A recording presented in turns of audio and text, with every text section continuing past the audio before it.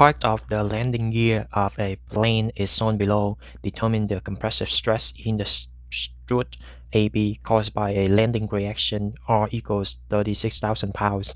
Strut AB is inclined at 53.1 degree with BC. The strut is a hollow tube with outside diameter of 1.625 inch and inside diameter of 1.25 inch.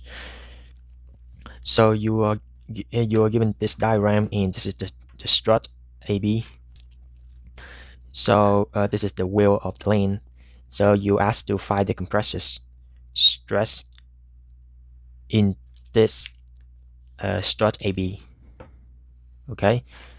So first of all, let's draw a free body diagram. So I have this free body diagram.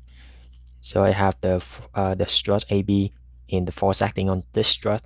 So I assume that because this says this is the compressive, because we are asking to find the compressive stress, so the force in this one is compressive force. That's the assumption. You can draw it pointing this way. It's up to you. It's just the assumption. If you get the positive, your assumption is correct. If you got the negative, the direction of that force is just in the opposite direction. Okay, and the angle between BC and AB is given as 53.1 degree. Okay, so at B, because this is the pin joint, so you have the force in, basically you have this force, and this force can be broken down into x and y component. So in the x component, I have f cosine theta. In the y component, I have f sine theta. Okay, and at C, you see that we have a pin joint. So there's also another force acting on this one. I would say acting on it like this. And we also need to break this down into xy component, which is why I have cx and cy here. Okay, and don't forget the reaction force at the wheel, which is 36,000 pounds. Now, as you can see, we have three unknowns. So if we sum it in the x direction, we get two unknowns. If we sum all the unknown reactions in the y direction, we have two unknowns. So I'm going to take a moment. So where should I take the moment? Well, the best place to take the moment is at B. Okay, you could take it at C, because either one, it will give you you can calculate for the unknown, and there's only one unknown. Okay, so at B, it eliminates this force and this force because there's zero distance here. So I have only 36,000 pounds force and the cy force. Okay, so I have 36,000, assuming clockwise is a positive direction.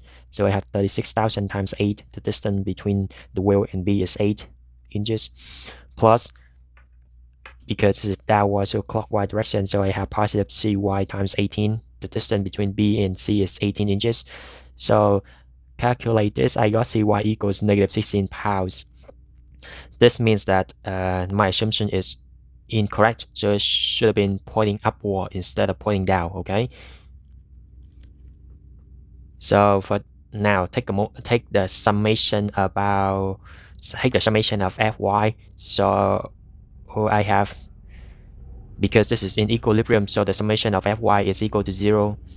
So I have positive 36,000 pounds as it's pointing upward, minus this downward force F sine 53.1, minus cy, which is what we just found, which is negative 16,000. So the negative side out front is the negative side of the direction of cy, and the negative inside the parentheses is the negative side of the value of cy. Okay, so don't get confused about this, and set them equal to 0. So then you find f equals this expression. So you can calculate this out, but I like to leave it like this because I don't want to route it in the intermediate steps. Okay, so let me see. If I am about to calculate this one, I will get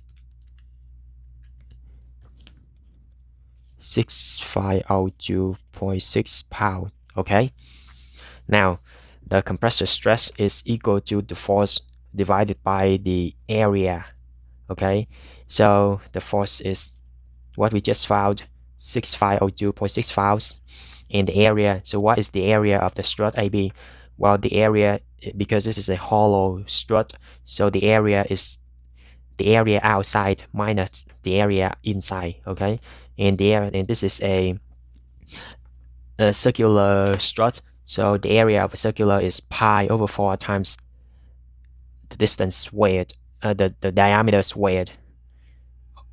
Okay, so I have a pi over 4 times the diameter outside diameter squared minus pi over 4 times the inside diameter squared.